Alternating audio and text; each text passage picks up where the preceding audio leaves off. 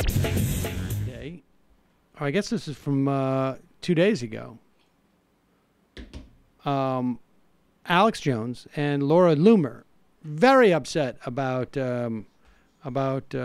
Twitter in general. In fact, I don't know if you saw what happened in the last hour or so, and I don't want to make... Well, I just want to be clear. I'm not making light of this in general, but Laura Loomer has now said, apparently, we don't even need to put it up, that mental health is a serious issue, and getting her check mark back, not getting it back, might lead to her self-harm. She's threatening Jack with her own suicide unless she gets her blue check mark. Wait, what? That is a very abusive thing to do. She's literally doing that. That feels manipulative to me. That feels emotionally manipulative to me. Yeah, no I'm shit. a little bit sensitive to that. What? Wait, how is she doing that? By Twitter? By tweeting. Tweets. Can we see those tweets? This will provide some, I guess, context for what you're about to see. We should say that since this video has come out, I guess two things have happened. One is Alex Jones has been banned from Twitter. It has nothing to do with his harassment of Dorsey, or, frankly, that matter of the harassment of families from Newtown. It has to do with, of course, his harassing of a reporter from CNN. Here is Laura Loomer. I'm going to read. This is not a joke, so it's not funny, Michael. I'm sorry.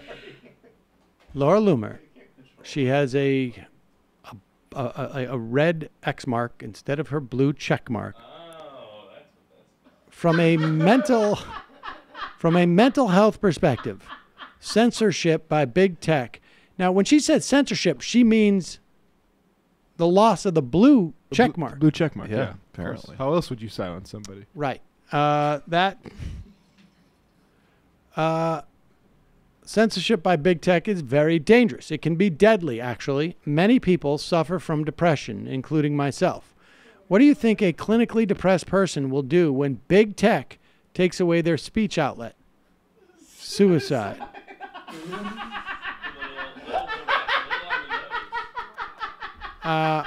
Look. She's still tweeting, is she not? She is tweeting, but she's not tweeting. It's interesting with... that Nike's been in the news so much now, recently, because there's a slogan that might involve my response to that. This, of course, was back in 2017. Laura Loomer famously said that someone slashed her tire. She was speechless. 1 week after someone doxed her, it turned out that the tire was actually old, super old. Well, sometimes if you suffer from mental illness, what happens is you think somebody slashed your tire, and then you make claims on social media. Right. I mean, tires are That's not. But look, nobody wants. Look at that work by Antifa right there. Nobody wants anyone right. to harm themselves. Maybe there can be some type of just broad recognition from those people on Twitter that even if Twitter won't give her a blue check mark, that she has one. I mean, really, right? Because blue check mark is all about perception anyways. It's a state of mind. If we all see one when we see her, it'll be better. Now, here is... Hasn't made my life any better. I hate to break it to you, Laura. I'm sorry. I'm composing one right now. I still don't have mine. I will kill myself. Here is by the video end of the business from day. InfoWars of Alex Jones, and Laura Loomer just gets herself into the video trying to tell Dorsey to, I don't know, I guess give her blue check mark back and stop violating her First Amendment rights, I think is what she says. Yep. And here it is. I'm a public figure, too. Hey, Jack, I appreciate you supporting the First Amendment, but I have a right to face my accusers, Jack, and I never threatened the media with battle rifles. Jack, can I have your autograph, sir? So, hey, Jack. CNN, fine. CNN. You unverified me and called me a white supremacist. I'm destroying free speech. You're violating my First Amendment right. CNN and the Democrats, are destroying the First Amendment and needs to be stood up against. Mr. Dorsey, when can I have my verification education back. Obama set up a CIA office to shut down independent press in the U.S. I am a journalist. So there you go, ladies and gentlemen. Obama set up a CIA office before he left to shut down independent populist media in the U.S. And Trump knows it. He's getting ready to sign an executive order reversing it. All right, cool. To the Defense Authorization Act. All right. Watch. So that's the reality of what's going on. I told you it was a bait and switch. That's how media operates. There you go. And I have to say, when I first saw that clip, I was like, boy, it's amazing. These guys, in that context, just look like two ranting lunatics. And, yeah.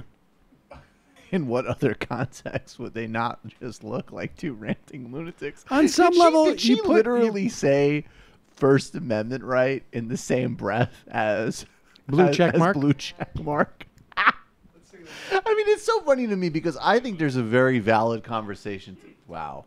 I think there's a really valid conversation. I mean, I've said about it many the times unenumerated right to have a blue check mark. Well, obviously, and if I don't get one within the, you better have a backup plan for Monday because I'm going to off myself this weekend if I don't get one. Okay. Jack. I mean, thanks, Sam. it almost feels a little bit ableist to be dumping on them at this point because they're clearly just out of their goddamn minds. But counterpoint, most of the people I know suffer from some form of mental illness, and they don't do this shit. So no, I don't think know. this is. I think this is unless you just consider just utter moral depravity and delusion. What does that guy have? A Google glasses on? Wow. This guy has Google Glass, and he was also in there. If we go back to the video, he was sort of. Was he bothering? He was Jack there. You see him with Jack.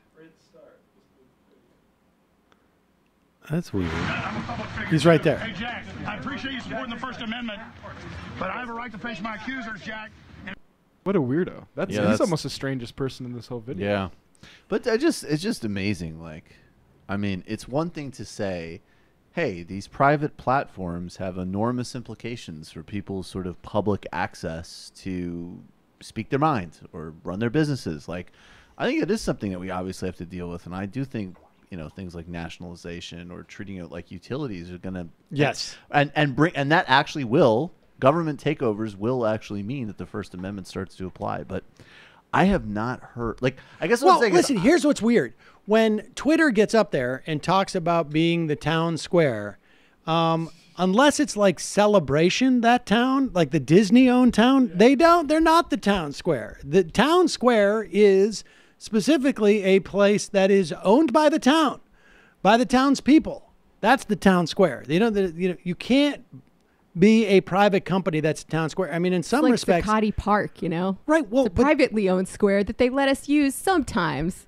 But the point is that they are, I think, introducing the concept of what really is the fix for this. Yep. By claiming that they are the town square, they are basically. It seems to me it's an invite to say, like, we really need to be nationalized. Exactly. Because it is. I mean, on some level. And it's the difficulty is that we have no analog, right, to this in the way that communications have operated before. There was, in terms of frequencies on radio, you could only have limited bandwidth, right? You can only have a 50,000.